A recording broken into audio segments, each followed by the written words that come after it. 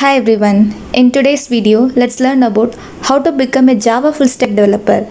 Like step by step we can see about it. What is the salary for that, what are the skills and technologies required to learn, how we can learn that, and what are the other tools need to know. So everything we can see here. Who is full stack developer? Before seeing about it, let's see the salary of full stack developer. It is approximately 6 lakhs per annum. Without any experience you can earn up to this much. So why they are paying this much to this position? What is the speciality of it? Full stack developer is the one who develops both client and server side. Let's understand this with help of an example. We know Facebook, the application, whatever you are seeing in the browser or your app, that is called UI, which means front end. Then you are trying to do some operations like sending message, creating post. Those things requires backend. This backend in turn it will contact database, which is nothing but where all the details will be stored. All these details will be fetched by the backend and it will be processed and shown in the UI. This is a simple example of how a web application will be working. Here what is the role of full stack developer means they will be working on front end, back end and database. Yes, completely from top to bottom these full stack developers will be working. Now let's discuss about the technologies required to learn to become a Java full stack developer. For that, first you need to become a Java developer. So let's see the backend technologies first. Start with OOPS and core Java concepts and be clear in that.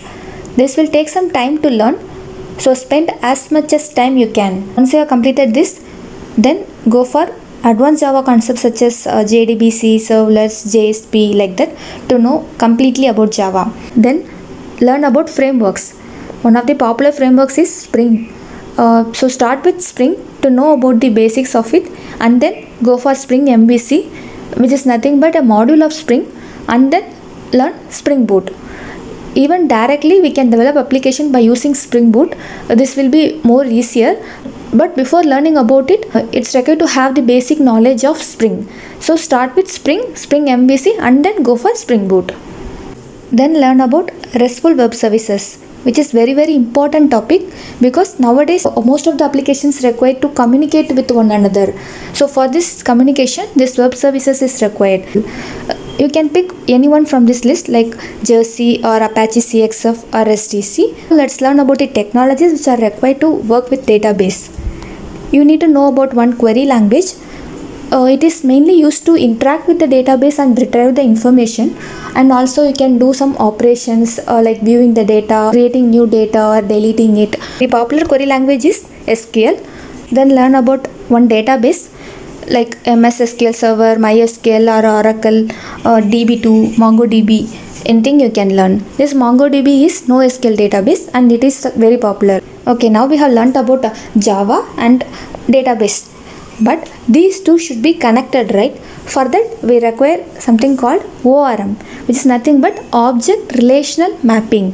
So in Java everything will be objects, whereas in database it will be relational, that is tables and columns manner it will be stored in database.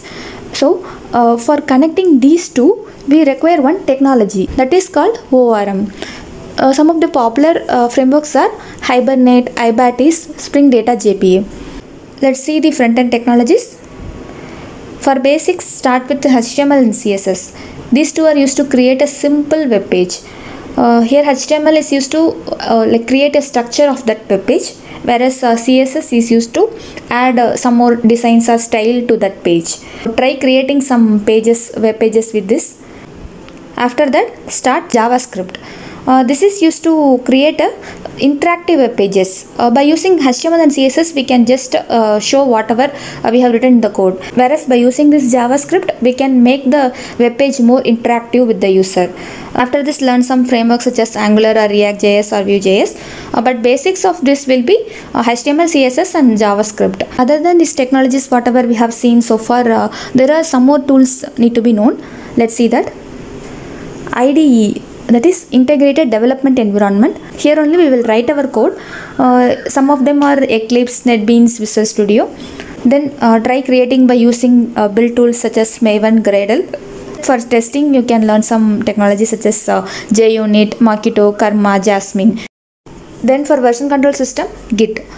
This is mainly used for team collaboration. As there will be many people working in a team, we need some system to maintain the code. Then CI/CD, Jenkins, Docker. These are some deployment tools. Just a basic understanding of how Jenkins is working and how to create a project, how we can make our code to deploy in that. That is enough. No need to know like a DevOps engineer. Then learn some cloud technology such as AWS, PCF.